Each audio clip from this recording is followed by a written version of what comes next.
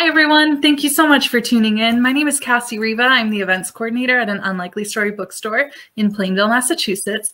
Before we start, here's a couple technical tips. Any questions you have for the authors can be written in the question and answer box at the bottom of your screen, or in the chat, or in the Facebook comment section.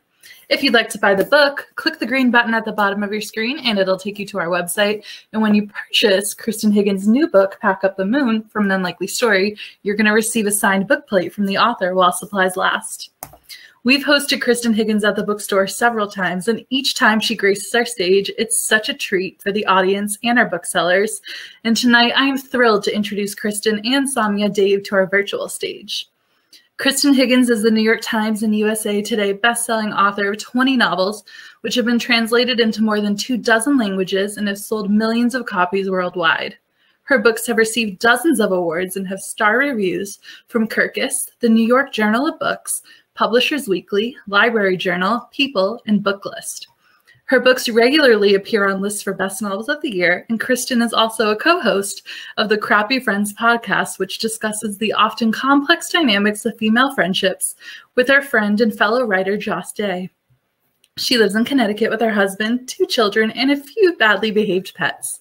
Kristan's new book, Pack Up the Moon, is a sometimes heartbreaking but overall uplifting novel about a woman with a terminal illness who leaves a letter for her husband each month that contains a task to help him face the first year without her. In this novel, Kristan illuminates how life's greatest joys are often hiding in plain sight. Saumya Dave is a writer, psychiatrist, and mental health advocate. Her debut novel, Well-Behaved Indian Women, was featured in the New York Times Book Review, Elle, Bustle, BuzzFeed, and more. Saumya's essays, articles, and poetry have been in outlets including the New York Times, ABC News, Refinery 29, and HuffPost, among others. Saumya and her husband Samir founded This Is For Her, a nonprofit which uses art therapy to improve mental health awareness and education for women and girls in low and middle-income countries. Saumya is a practicing therapist as well as an adjunct professor of psychiatry at Mount Sinai, where she teaches narrative medicine.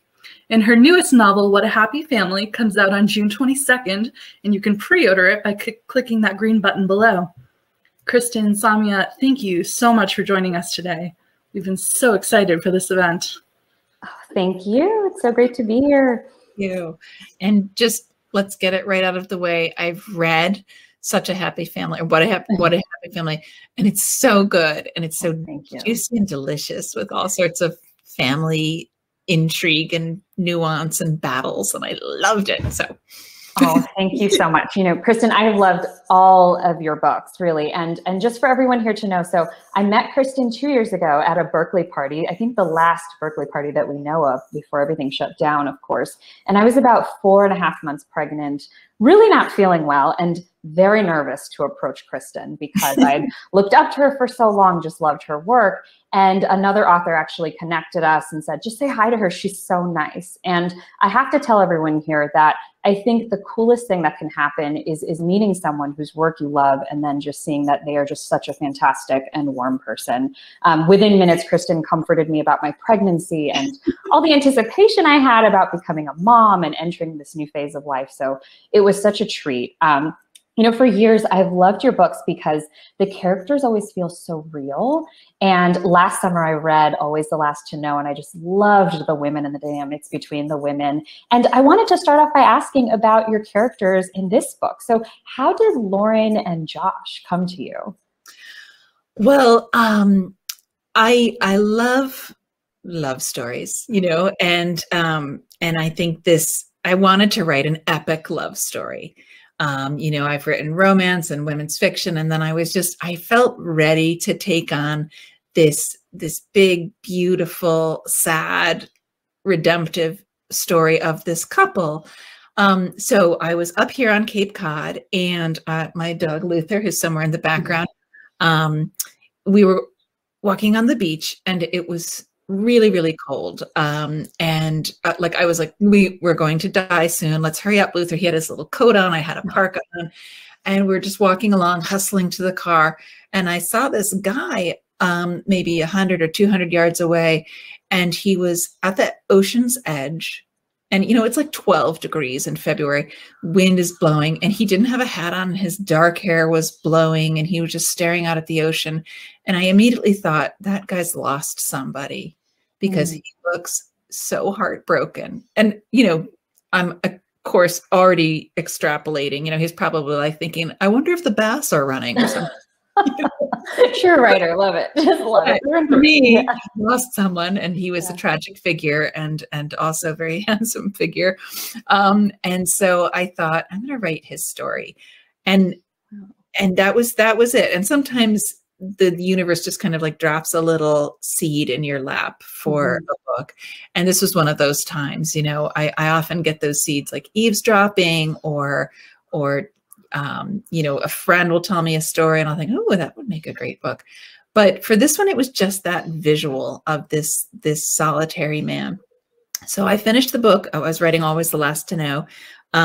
And I started thinking, you know, I'm going to write a tragic, beautiful love story, because people die young, right? And it does happen. And it's hard sometimes to look at a young couple with this kind of thing hanging over their heads. So I loved the challenge of it, but mostly I wanted to write their love story, you know? And so one of my rules of thumb for writing a book is, you have a task in front of you, pick the person least equipped to tackle the task as your hero. Ooh. So, you know, because that'll make it interesting for the reader.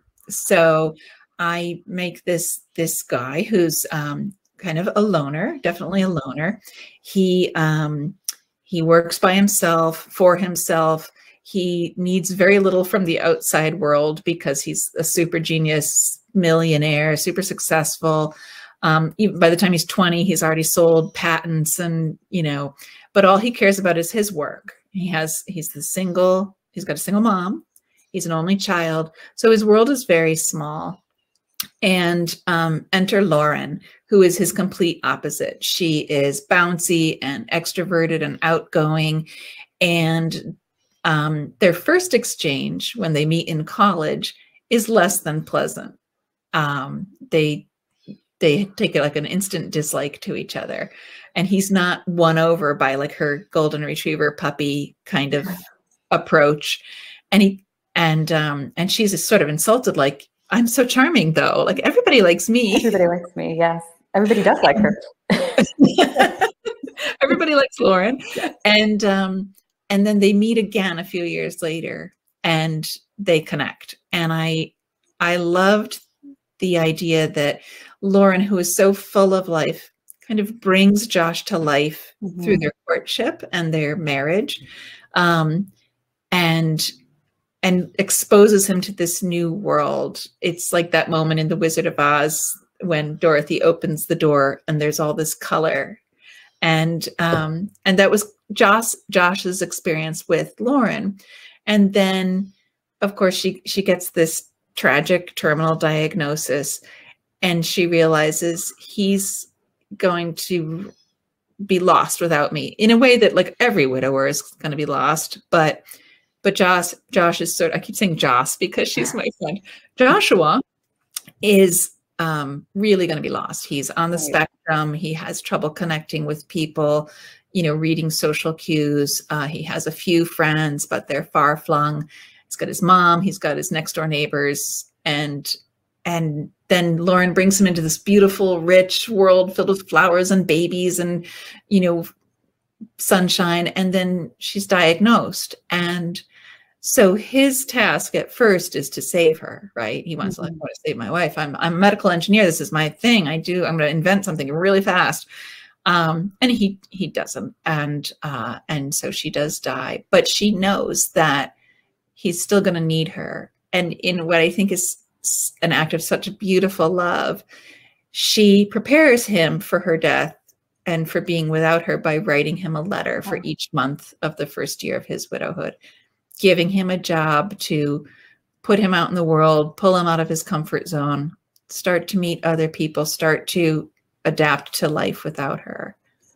Oh, those letters, the letters. I really wanted to ask you about the letters because you know, in the mental health community, we talk about grief so much, of course. And of course, there are those stages that we go through when we're grieving, but there's actually a big call to think about those stages and about that idea that everybody's healing process and the way they navigate grief can look different. It can look different for them. And I saw that reflected actually in the way you wrote this book. I loved the letters, and I loved the way you jumped around in time to really give us a sense of this relationship. So did you always know you wanted to do that? Did you know you wanted to jump around in time that way and use letters in that way for the story?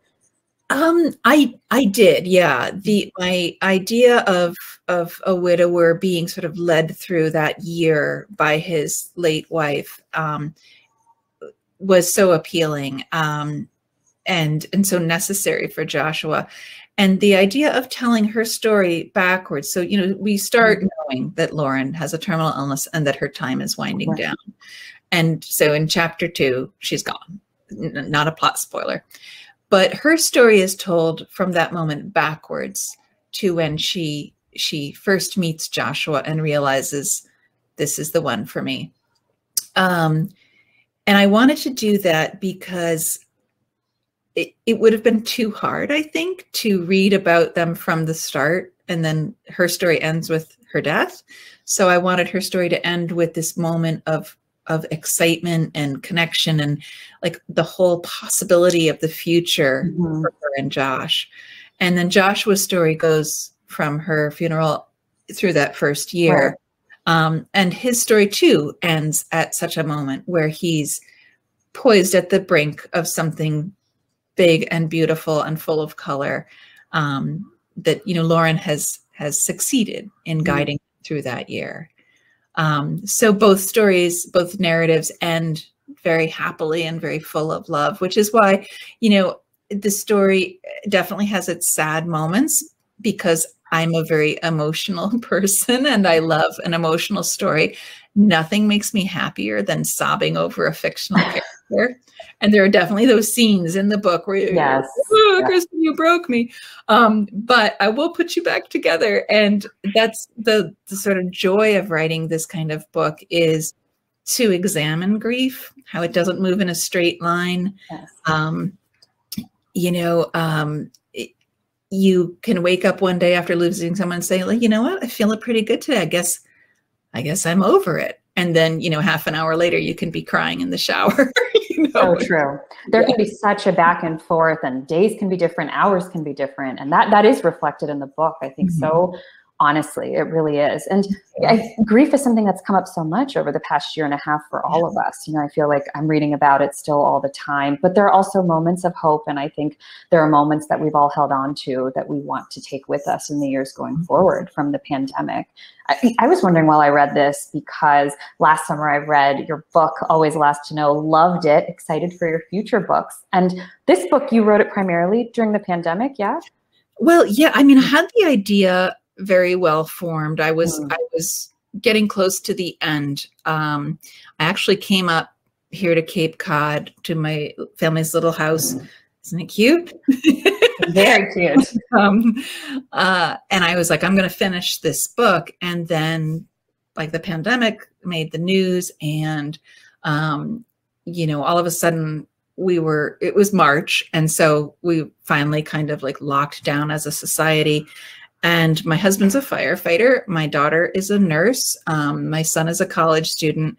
And so they're all very much at risk. And I was in my safe little bubble up here with the dog.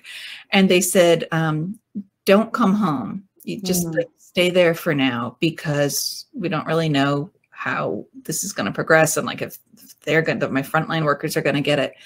So suddenly, for the first time ever, I was alone, not by choice. You know, it's really fun to go away and write when that's your choice. But when your family says, yeah, you should just like, we don't have a date for you to come home, just stay there and, you know, figure it out. Yeah. And Cape in the winter is very quiet and gray. So, and then I'm thinking, oh, I've written a story about loss, and how will that be received? But I also felt like, maybe we need this book right now. We need to be able to let our emotions out. It's like we've been holding our breaths for a year and a half. And I was being interviewed by a journalist in Arizona, and she said, I used to cry easily, and then the pandemic hit, and I just like had to keep everything together because I have kids and husband, parents, and you just had to keep everything so tightly clenched. And then she said, I kind of felt like I had scar tissue over my heart because like we were people and know people, and then I read your book. And I was just like lying on my bed at this one scene and just crying, and it just felt so good to let it out. Yes. So I think it's a very healing book, not just for Josh, but for every reader. And the feedback that I've gotten is like, thank God you wrote this book, and I cried, and I have all these tissues around me, but I'm so happy now, now that it's over, now that I got to the ending, which I think is a very beautiful and hopeful ending. I agree. I found it so hopeful. And for anyone who hasn't read the book yet, please keep a box of tissues. If you wear eye makeup, maybe it should be waterproof, just as a tip. But I'm so excited for more and more readers to get this in their hands, because I agree. It felt very cathartic reading it and crying, because that scar tissue analogy was perfect. I think there's been a sort of numbness over everyone as a way to cope with everything going on. Yeah. One of the things that also struck me, I loved Lauren and Josh, and their love was just portrayed so beautifully, and it was so moving. I also really loved everyone else in the book. So I loved Lauren's relationship with her dad, and how we actually get a sense of that through her letters, and then her best friend, and then both of their families of origin. How did you come up with the worlds that these characters came from? Well, I wanted Lauren to have some event that would make her mature a little more quickly than your average 23, 24-year-old when she meets Joshua. One of the things that he notices about her when she's 19 or 20 and she approaches him at a party is, she's kind of shallow and confident and relying on how pretty she is to make friends. And because he's on the spectrum, he just sort of announces that as his read on her. Like you expect people to like you because you're pretty, but what else is there? And she's really insulted. But in order for her to grow up enough to face the challenge of her diagnosis, I figured she needed a loss. So that was her dad. And my dad died when I was about Lauren's age, when she loses her dad. And he was also a great dad. And the idea of her writing to him as a way to feel his presence, I thought was really, really lovely. I didn't do that when I lost my dad, but I loved that she thought, my time with my father is not done. So I'm going to keep writing letters to him to feel close to him, to kind of check in, almost like she being accountable to her dad. Is she living the life that he would have wanted for her? Is she living life with her whole heart, which was his advice to her? And so I loved him. And I think that gave her this kind of maturity about life. People die quickly and without warning sometimes, and tragedies happen. What are you going to do with them? How are you going to learn from them? And I have written so many books where sisters have friction. I wanted to write a book where the sisters absolutely adore each other. Yeah. And so her sister Jen is one of my favorite characters. She's Lauren calls her Super Jen because she just like, everything comes so easily. She says she's mom's favorite, but I totally understand why. I'm like right there with mom, Lauren, Jen is best. We acknowledge it. And she has a little nephew whom she adores. One of the things that I wanted to show in the story was that not everybody rises to the occasion when you have a difficult situation, a loss or a diagnosis in this case. And some of the people who rise to the occasion, like Lauren's friend Sarah, are kind of a surprise. Sarah wasn't the greatest friend. And she has an edge to her. She rubs you know, a little harshly on purpose. But when Lauren is diagnosed, she becomes a fantastic friend. And like Lauren's mom, her first words upon hearing that her daughter has this diagnosis is like, "How could you do this to me?" Which I know my mom doesn't have the technological ability to tune in. That is my classic mother. You know, like, what? How could you do this to me? You break my heart. I'm already heartbroken. You know. So she was fun to write too. She was fun to read. Yeah, she was fun. And then I loved Joshua's mother, Stephanie, the single mom who is very together, very capable, very brilliant herself. And their next door neighbors are Ben and Sumi Park, a Korean couple, and they kind of adopt Josh as like their fifth child. And Mrs. Kim teaches him to cook, so he loves Korean food, as do I, as does everyone. And Ben becomes his father figure. So there's a lot of like, there's the family of origin and there's the family of choice, which I think is true for everybody, you know? Absolutely. And I think you showed that so well, because when you said the point about the sisters and that being an effortless bond, and they knew their roles and they knew how they were seen by their mom, I actually thought of how well you captured that idea of envy between Sarah and Lauren, because that's something that's often not discussed in books openly. And I really liked that we saw that in female friendships, there can be that envy, but there can be an ownership of that envy, and that can be okay. And that's all right to have that. Exactly. You know, and you know, Lauren has a very charmed life up until she's 20, you know, where things come easily to her and she gets into her top choice school and everybody loves her. And then there's the other friend, you know, who doesn't have such a wonderful family and who has to make more sacrifices. And I love that scene where Sarah admits like she was jealous. It was hard to have Lauren as a friend. I was Lauren's friend. That was my identity, you know, and I think she comes into her own in the book pretty well. And, you know, and she's not perfect and she's not like cuddly the way Lauren is. And they've been friends since they were children. And I think there's such a value on a friendship where you've grown up with someone and you share their history and their experiences, but they don't always last, you know, those friendships. And I think maybe because of the podcast that Joss and I do, where we discuss friendships and often like friendships that may have run their course and how hard it is for us women to let go of them. I really wanted to do that kind of friendship of like, are we done being friends? Like, is this really working for both of us anymore?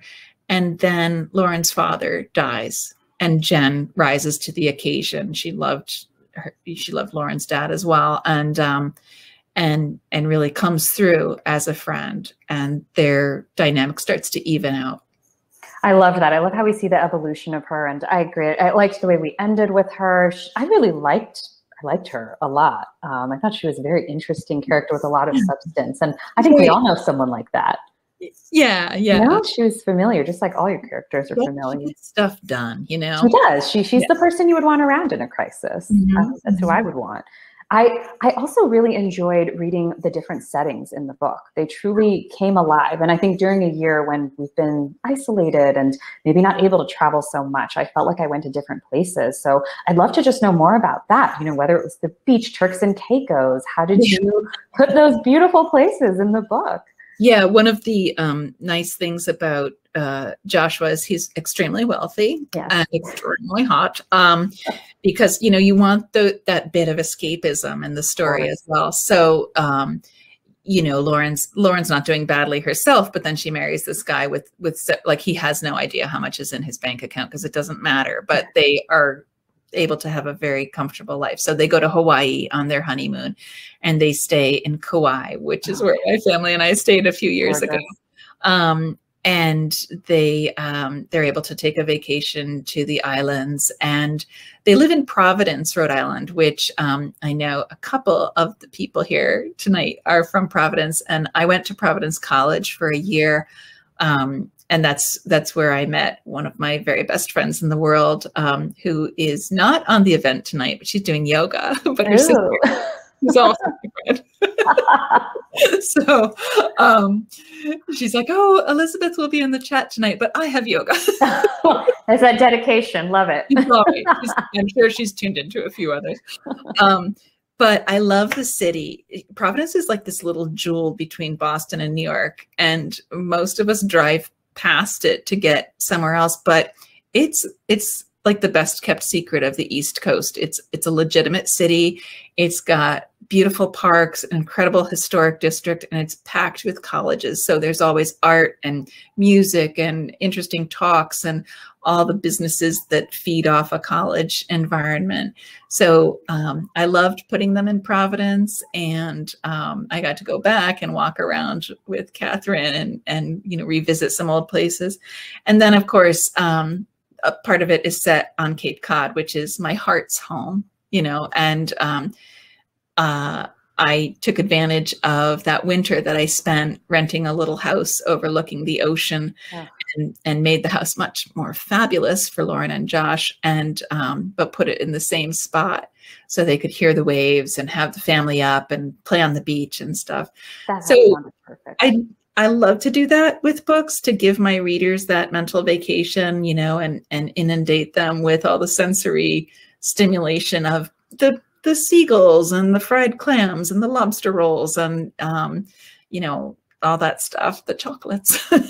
Oh, that was great. I think there was one description of the book, or of the house in Cape Cod, and it had multi-level decks overlooking the water. I just thought that sounds like a dream. I mean, how peaceful is that? And she would drink her coffee in the morning and sit there, and it just sounded so peaceful. It really helped transport me to another place. So again, readers, I'm so excited for anyone who hasn't met these wonderful characters yet, because you'll just be taken in all sorts of great journeys with this. Do we have time for one more question between us? I think we do. Well, I would, and I would love to ask you a question. Oh, sure. About your book. Sure. Readers and listeners, I got an early copy. Is it Saumya or Saumya? Saumya. Perfect. It's hard when you're No. Thank you for asking. No, I appreciate it. So she wrote Well-Behaved Indian Women, and then What a Happy Family. And I loved What a Happy Family because it's got the two sisters, it's got the parents who have this very interesting dynamic, all the focus on the children and what are you doing and why aren't you more like your sister, and when are you gonna have babies, and why aren't you engaged to this guy? And I loved it. I mean, the cultural aspect was so rich and so accessible, to me, not an Indian, but just as a woman in a family. I felt like it was my family too. Oh. And all those pressures and expectations, and like the secret allies that you make, the way the characters kind of turn, it's brilliant. And if you like family drama, and we all do, or else we wouldn't, this is a great book, and you can pre-order it from Unlikely Story. I'm pretty sure you're in the links there too. So go ahead and click that green bar and order that, because it was just a very engrossing read. Oh, thank you. Well done. Thank you so much. That means the world coming from you. Really, I appreciate that a lot.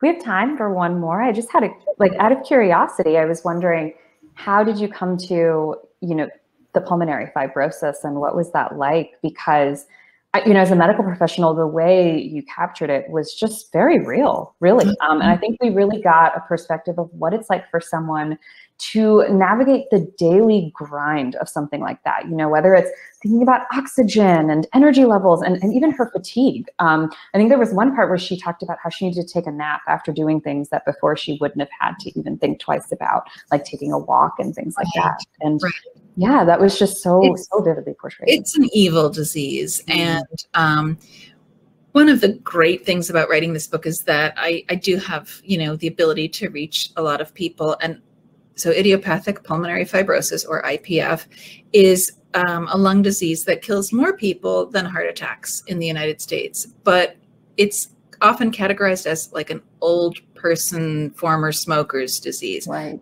but it's not. Idiopathic means we don't know why you have this. Am I right?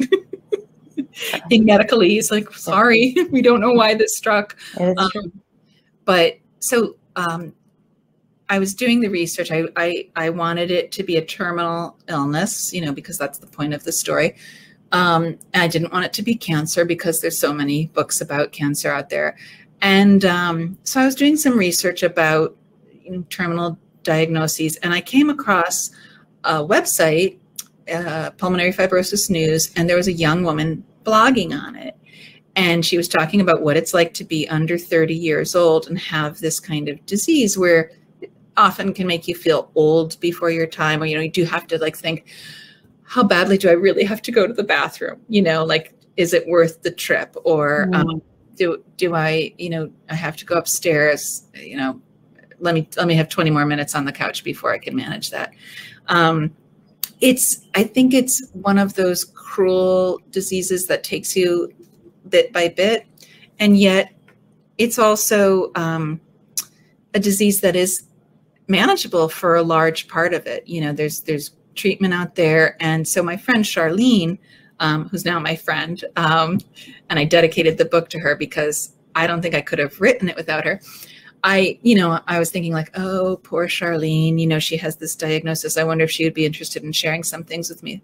So I emailed her, and she wrote back, and she's like, I'm so excited about this idea, but right now I'm about to go snorkeling. I'm in Hawaii, and I'm later going to be like swimming with dolphins. So I'll email you when I get back to Toronto. Love it. And I was like, wow, you know, so it's showing like you can have a terminal disease and still have a great time, a lot of adventures, you know, you don't bury me yet kind of thing. And one of the things that I like to do in the book was the stupid things people say to someone who, you know, has an oxygen tank or is in a scooter. I have a cousin who uses a wheelchair, and she's like, I just wish people would stop asking me why I have it, or making like cute little jokes, like, oh, don't break the speed limit in that, you know, and she's like, it's a wheelchair, like, get over it. Just stop. Yeah. Yeah. Or people who don't, like, they're just like, well, maybe there'll be a breakthrough and you won't die. And my favorite of all, I could get hit by a bus tomorrow. I mean, we're all dying, right? And Lauren's like, what is it with people and these bus drivers? The bus, I know, it's always the bus driver. Bus drivers are generally nice people, right? Well, even the moment that you captured about the other couple paying for their meal on vacation and that inciting anger, that was just so raw and real, because it can bring up those emotions where, you know, somebody might not know the right thing to say or do. But I think a story like this just gives us more empathy and awareness that we don't always know what other people are carrying, and we don't know what their day-to-day life is like when they're navigating something like this. We don't know the highs or the lows, and we really get such a sense of that with Lauren and with Joshua. Yeah, everyone, you know, like they say, everybody, you never know what someone is dealing with. So true. When you run into them. And, you know, I think that, like with Lauren, she's so open about it and so good about it. And most people in her life are so supportive and wonderful. Her wonderful boss, Bruce, who like makes an office with a bed in it so she can and then she has a coworker who's like already angling for her office, you know, like, how much longer are you at, Lauren? Because I've got plans for that office down the hall. One of their friends who like virtue signals about how caring she is, because, you know, hashtag praying for Lauren, but she never drops a meal off or anything like that. You know, she's never actually helpful. She just has to say like, I have a friend who's sick and aren't I a good person? Right. So I loved exploring all those real life aspects of things that happen when somebody has a condition that makes people uncomfortable. They were very real. That performative kind of empathy in the show, and all of those nuggets were really, really vividly captured in the book, really. I want to be just mindful of the time and just make sure if we want to go over to questions, I'm happy to do whatever works best. If anyone has any questions, you can write them right here in the chat. Saumya, if you have more questions, you can and I'll filter them in. Yes. So, you know, the idea of healing and the ways we heal and what healing looks like, it's also captured just so nicely through the book with different characters too, which I loved. Did you learn anything new about the idea of healing as you were writing this? I was wondering what was going through Kristan's head about healing in general. You know, I've had 2 profound losses in my life, and I have not lost a partner. But I drew a lot on my own experiences of feeling so isolated, and like wanting to grab someone and shake them and say, like, don't you know what could happen to you? One of my favorite scenes is a very short scene in the book, but it's the middle of the night. Josh can't sleep. He doesn't want to wake anyone up. So he calls Apple support. To just talk to someone in the middle of the night. He pretends he's having computer problems so that he can talk to nice Rory. And says he's from Hawaii, right? He says he's in Hawaii at the time. Yeah, he doesn't plan on spinning this story, but Rory says, "Where are you from?" And he says, "Hawaii." And for like a half an hour, he gets to be not a guy who's a widower. He's some guy who's living in Hawaii with his lovely wife, and they talk about national parks, and it's like he gets to step out of his life for a little while. And I just remember like the relief of, like, I would go to a movie by myself because, you know, no one there would know and be sad. And I didn't have to be, you know, the person whose dad died, or the, you know, the person who whatever. It's always very hard, I think, when you lose somebody and you run into, like, you're doing okay, and then you run into someone who's like nice to you, and then it just breaks you, you know.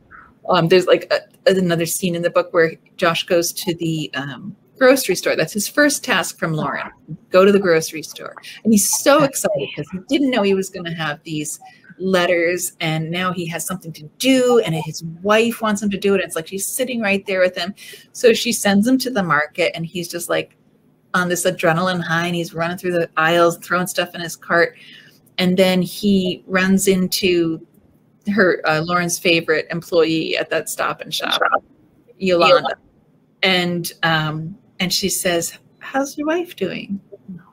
And she doesn't know. And Josh, you know, he's like, she's gone, and she's so nice. She hugs him, and then he realizes, like, I have all these groceries, I don't have any money, and she's like, "I got it, don't worry," you know. And those little kindnesses can be so powerful and so meaningful and so difficult, you know. So difficult. Even though people are being great, you know. And one of my friends recently had a loss, and we were like, "I won't look at you if you don't look at me, and then we won't cry," you know. And you know, it's you're just so raw at that moment. And I, you know, as the letters progress, the jobs get harder and more meaningful, I would say. They're not all perfect, and I wanted to do that too, to be realistic. Like, you know, Lauren can't always think of something exactly right that's so profound. Right. She's not psychic. So some of the tasks are not as fun, but when they are fun, or, you know, when they don't seem to be that important, and then Josh finds some meaning in it, it's such an uplifting thing for him, you know. And there's one, I mean, he thinks, like, I need a hobby. I got to do something. I need to get out and meet people. And that's what her letter says that month. And he's like, "Oh my God, I was thinking the same thing, honey," you know. And you know, just like a sign from the great beyond that, you know, she's still with him and they're still on that level. That felt like that a lot, that it was a sign from the great beyond, that they were so intuitively connected that she knew what he would need. Which goes into why she, you know, wrote these letters for him in the first place. And that really does come across so well. Yeah, I feel like, you know, she, she brings him back to life, you know, and he was so good to her as a boyfriend, as a husband. Sounds like a perfect husband. He was, yeah, you know, and one of the things that I've said is this is a story of how to be married too. Yeah. This is a beautiful example of why marriage can work so beautifully and be so important, because, you know, they have fights and upset and irritations, but they take care of each other. They put each other first. Like, what does she need today? What does he need today? Those are their first thoughts. And I do think that they have the most beautiful relationship. And writing Josh on the spectrum was fun because, like, some of the things that he does for her, he has flowers sent to her office every Monday. And she's like, who is this man, right? But, you know, it eases her into the work week after their happy weekends, but also, you know, it's something he can schedule, you know? Yes, that's so true. Impulsive, and I don't, you know, like she won't wonder if I give her flowers every Monday, like I can just check that box, you know, schedule that in. And you know, they're a normal married couple. They have their spats before, during, you know, her illness and everything. But I just like the love they have for each other. I feel like this book shimmers with it. You know, it's a very beautiful love story. And even though it's sad, like people go through this, and it really like lifts you up at the end. You never get over the loss of somebody. That's, you know, ridiculous to think that. But you get stronger and you get better at carrying it. And then carrying it becomes a gift that you have the memory of the person with you all the time. And it's not hurtful, and it's not a burden anymore. And I think that if you can have that happen to you, go through your grieving period, punch holes in the walls, do what you need to do, but then have their legacy be not that they died, but that they lived. I mean, what more profound statement could there be? Absolutely. And no spoilers, of course, but by the end of the book, I do think that we feel that way for them. And it's such a nice way to end their story on that page. It really is. It was so moving. I'm getting kind of emotional thinking about it. Well, I don't have my tissues here, but really, it's so moving. You know, to switch gears a little bit, when you talked about Josh being hot and rich, plus for all of us readers out there. Again, did you have? What'd you say? Escapism, like yes, exactly what we needed, especially over the past year. Did you have any visions of who would play them in a screen version of the story? Yeah, I always need that visual for my male protagonist, my love interest. You know, I like to have a face. And for Josh, although his biological heritage doesn't support this, I pictured Henry Golding. I did too. I was about to say Henry Golding. Oh, yes. I love him. And you know, he's such a talented actor, and he's just so appealing, you know. Yes. And he looks really sweet. I'm acting like I know him, but he looks like a nice guy.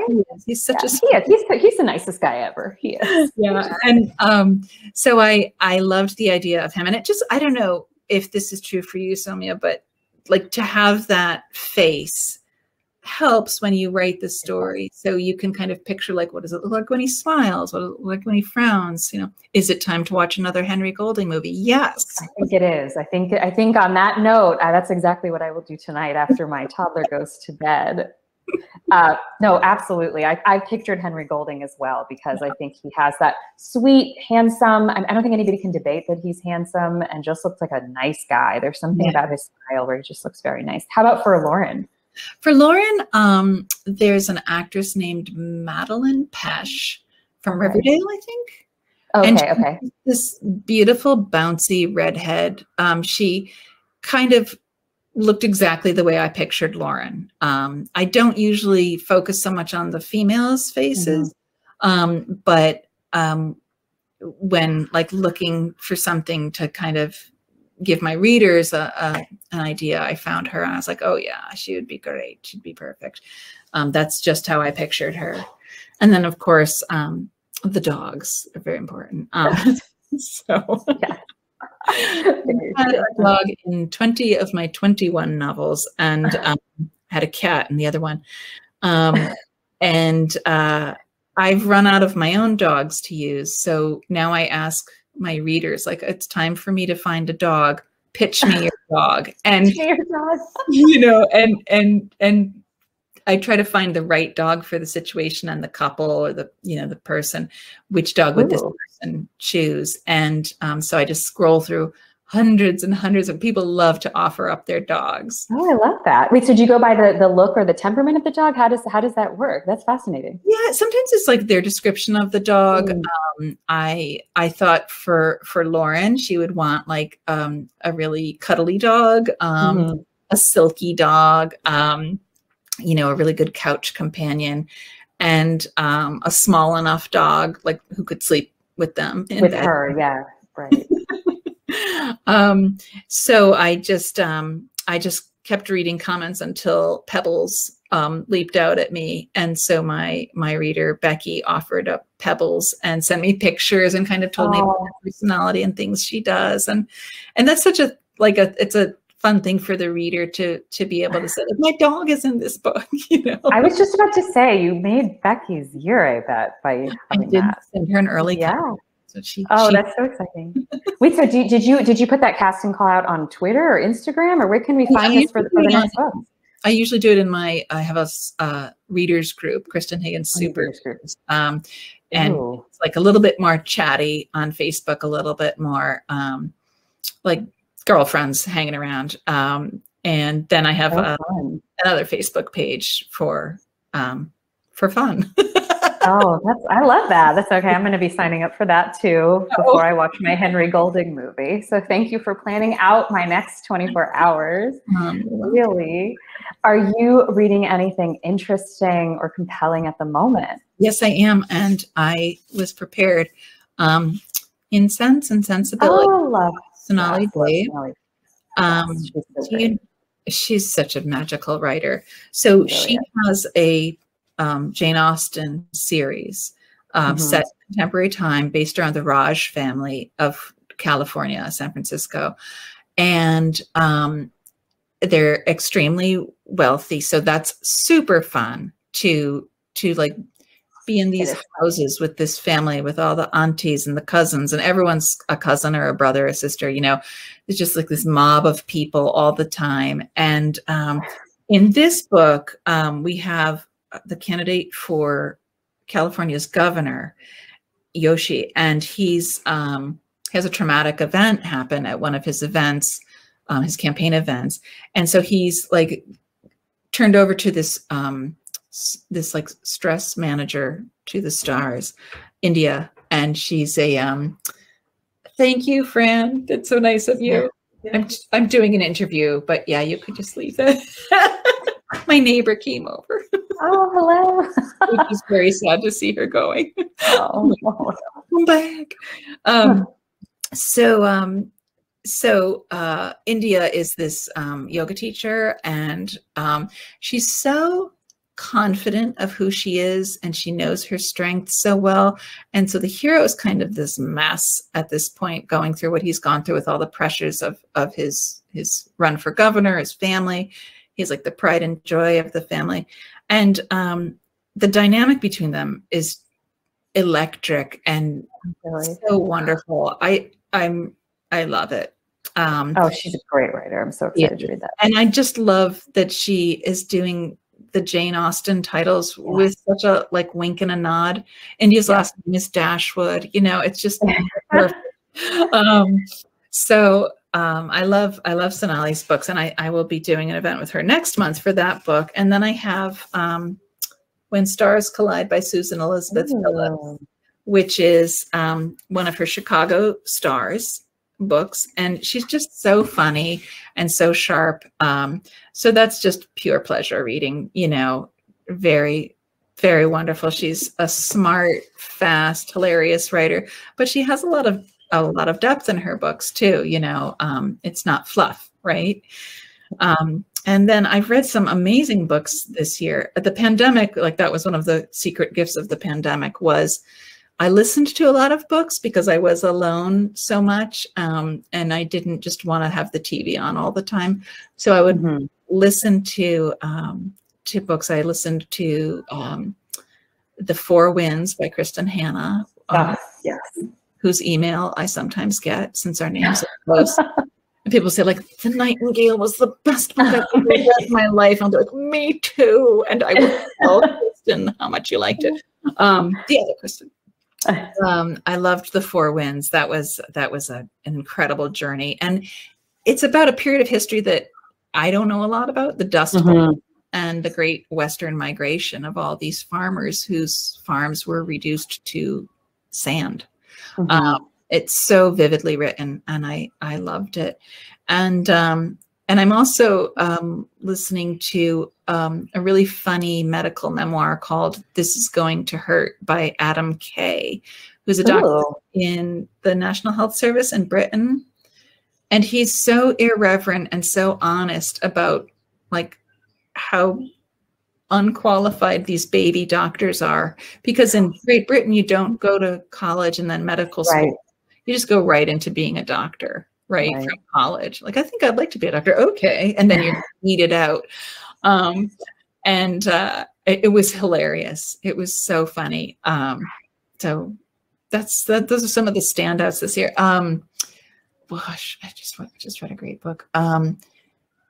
Pretty Little Wife by Darby Queen. Oh, that looks great. That book looks great. It was so good. And I know Darby a little bit, and I read her book in a day, gave it to my mom, who loves what I call a domestic noir. So like someone on your street is dead. Who did it? Right. And it was so good. I knew my mom would love it because it was like bloody and, you know, creepy. And so I'm like, Mom, you would love this book. And now I want your mom's book list too. If there's like, you know, a missing child, my mom has read it.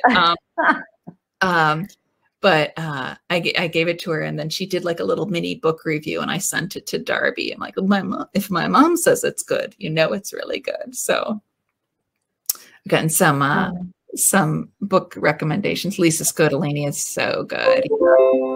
And The Golden Retriever. All right, you can pitch her to me. We'll see. I've seen pictures of that golden retriever, and it's very, very cute. Oh, this is so, I can't believe it's been an hour.